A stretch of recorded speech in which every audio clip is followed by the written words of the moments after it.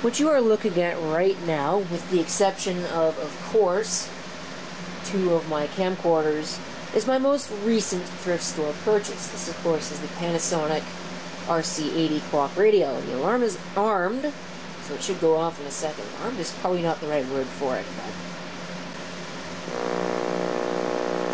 there's what the alarm sounds like.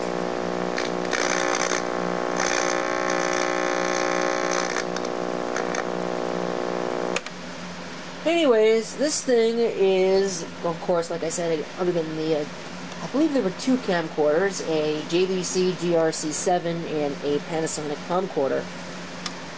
This is my most recent thrift store purchase. And in fact, even the camcorder, it's been over a month since I got that. So, what's been going on? Why hasn't there been anything at the thrift store? Or more specifically, why haven't I bought anything at the thrift store? Well, the simple answer is that of selectivity and prices. Prices being one of the big things. You see, I used to get these clock radios at a store that was great for these. Sure, it might have been a little bit on the expensive side at anywhere between $4 to $7 per unit.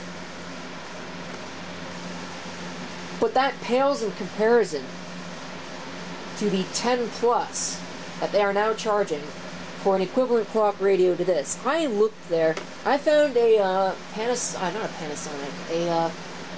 GE 7-4625, similar to the one that I already have. I've made a video about it. For $10. They wanted $10 for that. I got my unit for $5, half of that, and it was in better condition. It's just insane. And if you think that's insane, get a load of this. They had a tripod there that functional, but it was entirely made out of plastic, and it was kind of cheap and flimsy. I was still tempted until I saw the price tag. They wanted $24.99, $25 for this plastic tripod. The tripod I'm using right now, which is a Black's BX60, is made entirely out of metal, almost.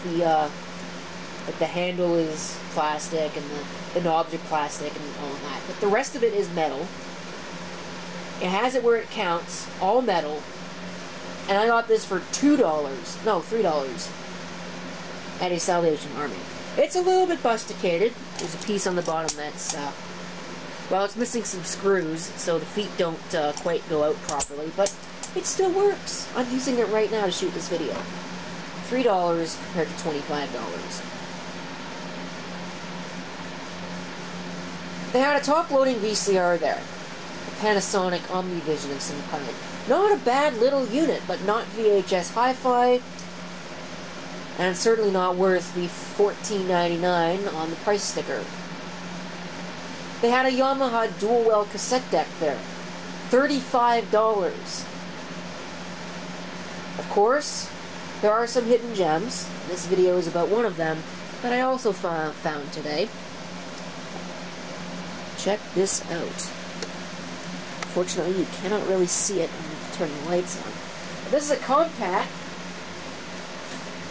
This is a Compaq Presario 5000. Unfortunately, it is only a Celeron, you can see down there. But it is a PGA 370 Celeron. Go ahead and have a more closer look here. You can see a floppy diskette drive. That is a brand new floppy drive. I don't think it's in focus, but brand new floppy drive. Here's the original optical drive, and it's also got an LG DVD burner in the top. I gave $10 for this unit. What I've just showed you, with the exception of maybe the Celeron badge, is worth a fair bit more than $10. Alright, let's go ahead and crack the cover. Have a look inside. If I can crack the cover. I'll show you how this works. You can also see on the back here, there's a Windows 98 COA. This must be a really early Presario 5000 because these things were made around the turn of the century. You know, 1999, 2000, somewhere in there. 2001. And this one is certified for Windows 98.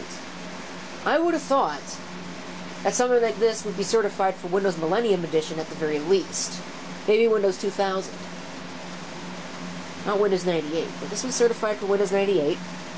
We can take a look at some of the ports that it's got. It almost looks like an HP motherboard, but it's not an HP, at least I don't believe so. I thought the HP merger happened a lot later than this thing would have been made. PS2, 2 USB, guaranteed to be 1.1 ports. Serial, parallel, VGA, audio output, and a joystick port. Somebody also added, you can just barely make it out. If I get a light, you should be able to make it out a little bit better.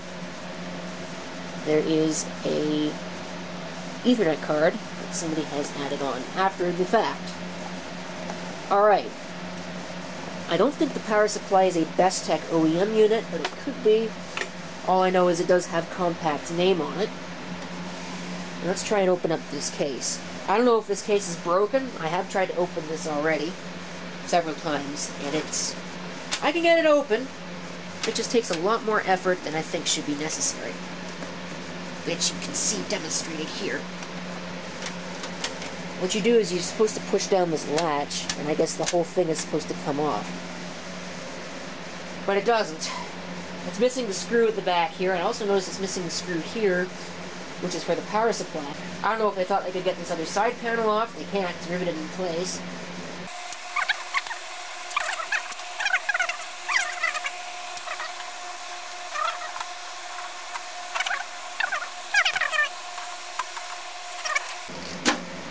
Well, it worked enough. Pull the side panel off, where you can see the price sticker. $2,527. So that's what the case is made, at least. If you take a look inside, you can see some of the magic within. Somebody maxed out the RAM. This is just PC 133. Actually, it's PC 100. There's a CPU, and if we take a closer look, you might not be able to see it, but that says PGA 370. So that is a Pentium 3 era Celeron that is installed in here. It must have been upgraded to a Pentium 3, which it could be. The RAM has certainly been upgraded. Those are not matched memory modules. The heathens those people are. I've upgraded this thing. It's got an Intel chipset that's located right beside that. And I don't know if you won't really be able to see it. It's hidden by the NIC. But it's got ESS audio. What is that? That's another Intel chip down there. There's a CMOS battery. I'll be very surprised if that's still good. There's a cabling mess, and then there's the hard drive back in there. I believe it's a 10 gigabyte hard drive, but I haven't verified it. I have not hooked this thing up to a monitor. I have powered it on to verify that at least the power supply is good. It turns on, but it doesn't really do a whole heck of a lot, and the hard drive light stays on, which is a little bit concerning to me. I don't know if the hard drive is any good, or even if the whole computer is any good, but we are going to fire it up on this video. So what we're going to do, I'm going to get my KVM cable here. I'm going to do this live. I'm not going to do any editing, so people can't say, oh, that's not the first power up. No, it is. No, first power up while it's hooked up. So I'll plug in the monitor. Helps if you plug it in the right way. I'm not even going to do up the screws, because I don't really think it's necessary. Although I'll have somebody bitch about it in the comments. Oops, swear word.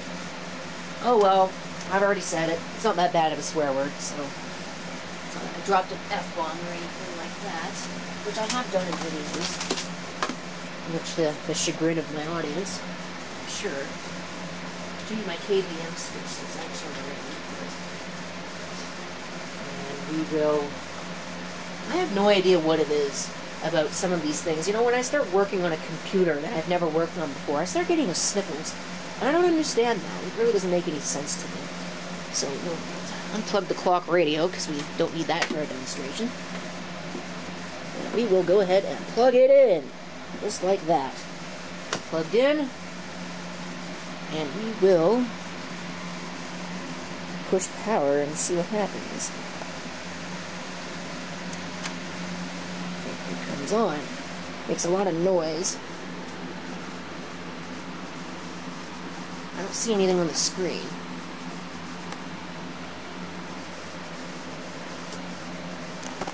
Yeah, there's nothing on the screen. So this is probably going to take some troubleshooting. We do not even get a power on self-test out of the unit. I don't know, is my keyboard initialized? I don't even have a keyboard. That is not a good sign, folks. This one could be dead. Well, let me start simplifying the configuration. Alright, check it out, folks. It's working. And I don't even know what exactly the problem was. I've simplified it significantly. Alright, we got a 164 error. That's definitely reminiscent of IBM. Looks like an IBM code. No fixed disk present. Total memory installed 128 megabytes. OS not found. Of course not. Doesn't have a hard drive. So in the process of simplifying the configuration, I noticed that the VGA port was a little messed up. I couldn't plug my VGA cable all the way in.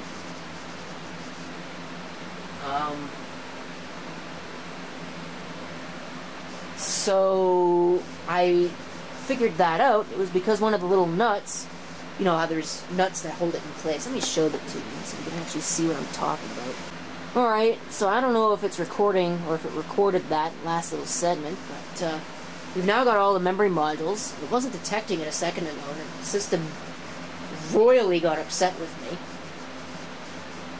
Okay, so the configuration's been automatically updated. What happens next? No operating system found. So, anyway, that's a good sign so far. Now I need to install the hard drive. That's what I'm going to do. I'm going to install the hard drive, and then I'm going to install the optical drives, because it's possible that these optical drives are jumpered incorrectly, and that might be what's holding the system down, because I know that holds some systems down.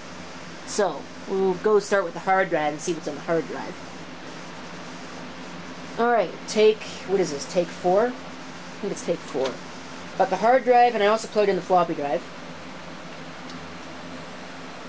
Still posts. Counting up our memory, megabyte by megabyte. Very slow process of counting up memory. I could probably skip it with the keyboard, which is sitting over there, but I don't really want to. We'll just let it run through its memory count. Should be 255 megabytes, 256, but the extra megabyte disappears, presumably because it's being used for the onboard video. Okay, that's a 40 gigabyte hard drive, so that's not original to the system. And then it rebooted itself. Okay. I would have thought that it would have gone into setup, but I guess it's not going to go into setup. Maybe it'll try and boot, maybe it won't. I don't know. Trying to boot from floppy, here comes the hard drive, and I think this has Windows XP on it. Yep, Windows XP, as the camera tries to focus on nothing. It fails miserably. This probably has a password on it. I could erase it, I don't really care though. There's probably malware all over this thing. If it even boots. The hard drive is going nuts. Sometimes I really do hate tripods. I don't even know if you can see it. The LEDs on this thing are so dim that it's not even funny. So obviously this is a high-hour unit. Do we have a password set on the system? Windows is starting up. Now we got another French computer. Salle de Madame Julie. Okay. I don't have a mouse, so I guess I'm going to be doing this without a mouse. Hopefully you can't see my head and nothing else. Do you have a password? Now you got a password. I wonder if they left the administrator password blank. Nope. Alright, so I'm not getting into that Windows XP installation. Well, I can. I may still try. I have a password eraser utility I may try and use on this thing. But, in the meantime, yeah, I think I'll... You know what? I'm going to try and get into this. Let's try and break into the system and see what happens. Okay, well, I got into the system. And there is stuff on here. But anyways, there were 3 accounts. There was admin, Madame Julie, and Sal. And I got into the Sal account. I love this. This is absolutely hilarious. Let me get this wire out of the way so I can actually show this a little bit better. Let's take a look at some of these icons. So obviously they got right on down to emptying the recycle bin. Got a PowerPoint presentation, Christmas story, a new Christmas story. That's cut off. I don't know if that's supposed to be échange maison or what. I know that means exchange house. Yeah, it probably is exactly what it is. An échange de maison. Change of house. Don't know what that is. Antidote. Probably an antivirus program that doesn't do anything. We got internet. We got shortcut to internet. Come on, folks. Shortcut to internet. Exactly the same. I see they have good taste in games. There's pinball, MS Paint, Notepad, Word, PowerPoint, and Idiot Exploiter, and there's that stupid wire again. So, not a whole heck of a lot. I'd imagine this is a guest account. I don't have a mouse, but I don't really need a mouse to navigate Windows. So let's try this. Let's try and actually do some navigation. This is rather difficult because this keyboard is not designed for this. Yeah, this is probably a guest account of some kind. AVG 3.8. That's AVG Free 8. That's old. Spybot Search and Destroy. So, yeah, it's probably not catching anything, because this thing's probably full of malware. It might even be what this antidote thing is, just a bunch of spyware. Let me see here. Get into the Explorer. It wasn't what I asked you to do. Oh, running's disabled. Somebody knew what they were doing. I'll tell you that much. I might still be able to get into it, though. If I had a mouse, this would be a lot easier. Does that even work? Sure it does. Ha.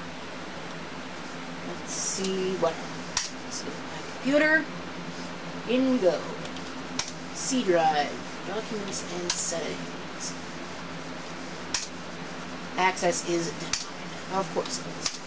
That's of course also denied. So let's go in here.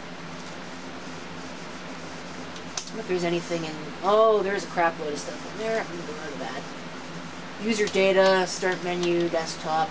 Alright, so there's a ton of crap left behind here. So this is another one of those examples of this is why we do not donate computers to thrift stores if we don't erase them. Or at the very least, you know, take out the hard drive. Because if you take out the hard drive, nobody can get access to your data. Nobody ever listened to the thing that I ever had to say, though, so I guess there's one thing. But all that data left behind. I wonder what else is left behind. There could be saved passwords, all kinds of things on this. People really just do not take care of their stuff the way that they should. Well, this is interesting. Check this out. I'm in the system BIOS right now, just checking things around, perusing. Processor type is Pentium 3. I don't know if it distinguishes between Pentium 3s and Celerons, or if it's just dumb and figures, oh, it's a Pentium 3 based core, so it must be a Pentium 3. That's odd. Maybe this is a full-fledged Pentium system. It also says it's an 800 megahertz CPU, which is odd because the specification sheet, or specifications online at least, said that it was a 566 at 66 megahertz front-side bus. It's running at 133. So this is interesting. System ROM date is 6/20/2000. So let me go ahead and go back over here. Take a look at some of the other things. Probably get a nice view of my head right now. See what it thinks the date and time are at. It thinks it's gone back to the year 2000. At least it's Y2K compliant, although I've never seen a computer that wasn't. It does this in military time, so what is that, 2035? Something like that.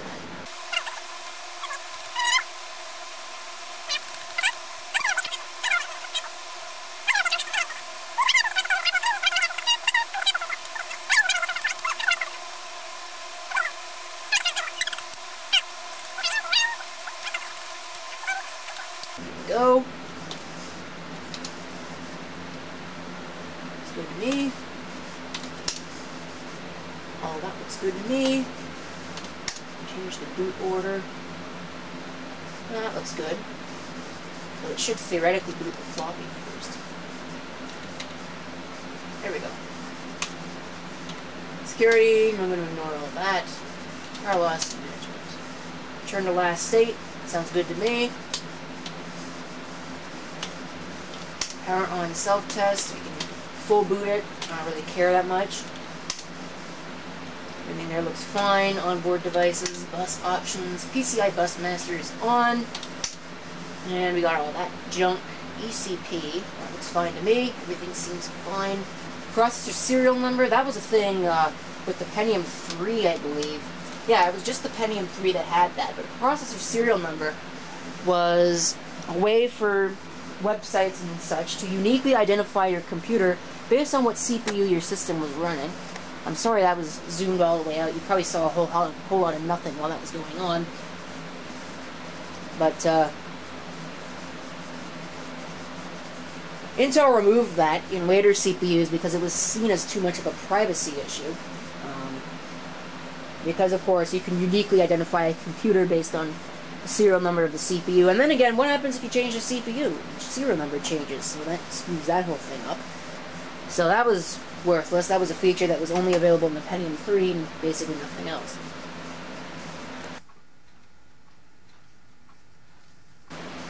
Alright, I think I found the appropriate disk. I've also got a keyboard plugged into the system now. This is a piece of crap keyboard that I got for way too much money at the thrift store a long time ago. But it will certainly do for this test. It certainly seems to work. So let's see if it actually will boot off of this CD. I think this is the boot disk. Could not be. It said the disk wasn't empty though, so very likely is. Sure does take this thing a long time to post.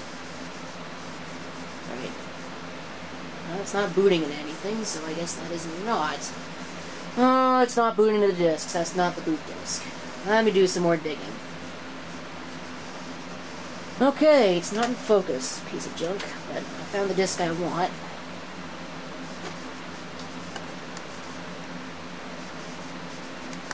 This thing really has electric arthritis.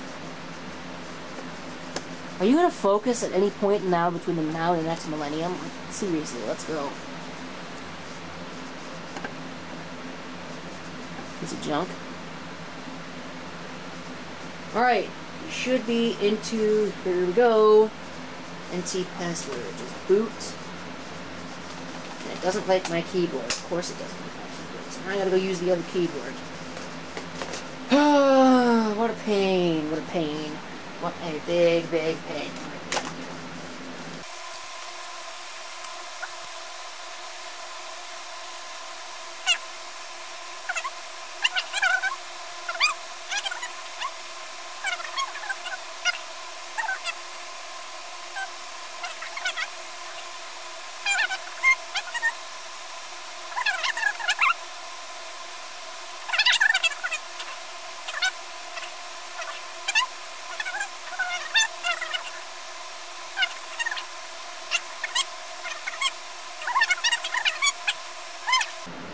Okay.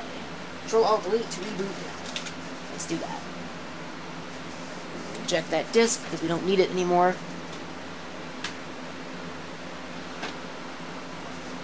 System will boot. It's probably all out of focus. No, it's not. I'm impressed. So now we should boot into Windows if that didn't trash the Windows installation. Sometimes it will actually trash the Windows install. I've noticed that. It's kind of a real shame when it does that, but I don't really ever lose any sleep over it, because if it's one of my systems, I have backups, and if it wasn't one of my systems, well, it's not something I should have been messing around with anyway, so. But this is going to be probably getting hit with the good old-fashioned boot and nuke anyway, so. I'm only doing this for pure curiosity, and just to show you how easy it really is to break into somebody's account. You know, if you, all you really need is the right tool. Where's the camera? There it is. Great tools are not hard to get for free. in before somebody says, oh, Linux is free too. Well, if you play your cards right, Windows is as well. And I don't mean by getting torrents, because that is illegal. Alright. Let's try the admin password. Which is now blank, so we can get into the administrator account, no problem. Background is black. If it even works. It looks like it does. It should install my keyboard driver. No, I don't really need it, strictly. This thing is really slow. Not an XP machine by any stretch of the imagination. We have a new text document on the desktop. That's an odd thing to have, but it's there nonetheless.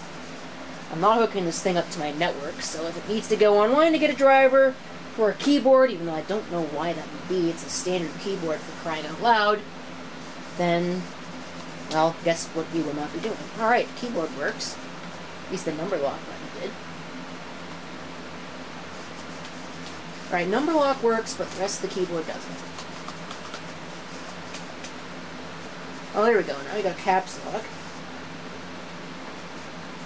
I still don't have anything else from this keyboard. Maybe the keyboard's broken. I don't know. I don't have a second Windows key. That's stupid. I'll just do that. Yeah, I guess the Windows key's broken. Control Escape works. Now the Windows key works. Alright, so just was installing a driver on my computer. And I wanted to check something about this. I wanted to see what Windows thinks the CPU is. If it's a Celeron or if it's a Pentium 3. It should be a Celeron. Properties. We get Intel Pentium 3 processor, 256 megs of RAM, 797 megahertz. Huh. Well, I'm actually impressed. So either somebody upgraded this, or I've got one of the nice Compaq Presario 5000s. Actually, somebody did upgrade this because it's got a Celeron sticker on the side of it. So, yeah, this thing's been upgraded. This thing's been hot rodded. Makes this thing even more enticing than before. Get out of that. Should be able to get into all kinds of crap now that we have the administrator account. Let's get out of this. So the real question, Windows key isn't working again, is going to be what is on the Madame Julie account, because that is presumably the one that was used the most. There was an update thing that popped up. I don't know what for, because I wasn't paying attention.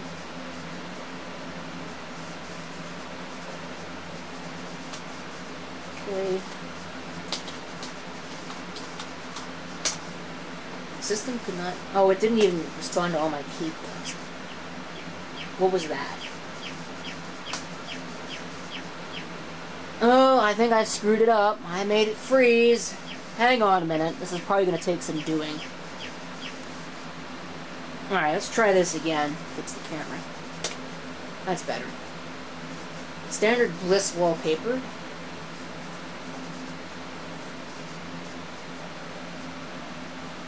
Let's see. Guide de l'utilisateur. And then something else. I can't read it from here. I didn't think my eyes were that bad, but I guess they are. I wonder if the camcorder can read it a little bit better than I can. Let's find out whether that's true or not. What does that actually say? Le mystère de José Lemy. Yeah, I know a little bit of French, don't I? Or more than a little bit. Alright, I'm going to snoop around on this, see if they left me any music or something that's actually useful. And then I think I'm going to trash... Oh, that thing that popped up that said update, I just realized was probably AVG. Probably hasn't been updated since like 1699, of course. So I'm going to see what all's on this. I'm going to do that off camera because I don't want to expose people's secrets on the internet. Even though I've probably already exposed a whole bunch of them, just by showing off the file names of some of these things. But that's alright, I didn't show the contents. I could do a whole lot. I could show all about the previous owner's life, all kinds of things, but I'm not going to do that because I am an upstanding, wholesome person. What a joke that is. So anyway, I'm gonna get that off the chair so I can sit down and I can look at some of this stuff, and then I'll decide what I want to do with it. Okay, I think I'm going to conclude the video because I don't think there's really much else that I can think of to say in this particular video. I'm probably going to still nose around in the previous owner's files for a little while, but I think for this video, that's pretty much all that she wrote. Thank you for watching. If you have any comments, definitely feel free to leave them down below. And this is CP666 signing off.